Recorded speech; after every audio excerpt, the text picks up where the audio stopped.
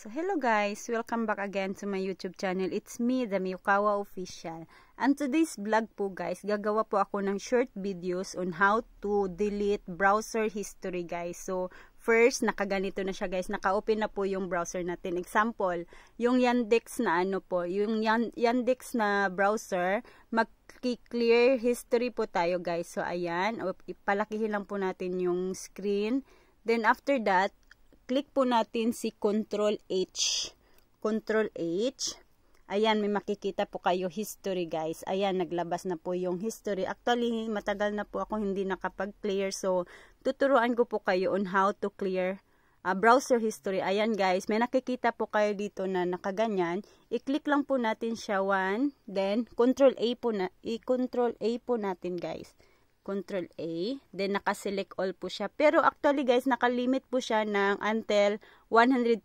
So ayan, i-delete po natin siya guys. Ayan, click lang po natin yung delete. Then another, ganun din. Same process lang po siya guys.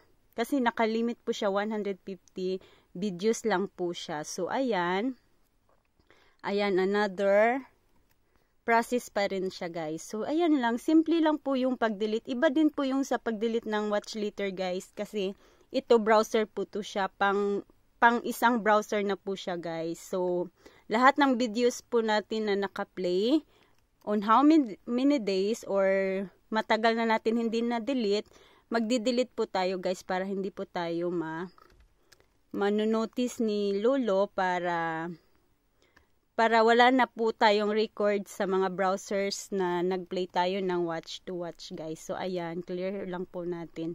So ayan guys, marami po akong hindi na clear.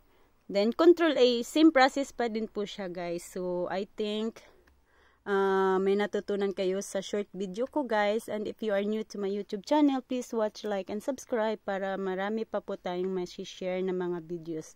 So this is all about sharing lang guys. So ayan po siya guys, marami po akong hindi na-delete kasi nga po matagal akong hindi nakapag-clear history ng browser ko guys. So ayan.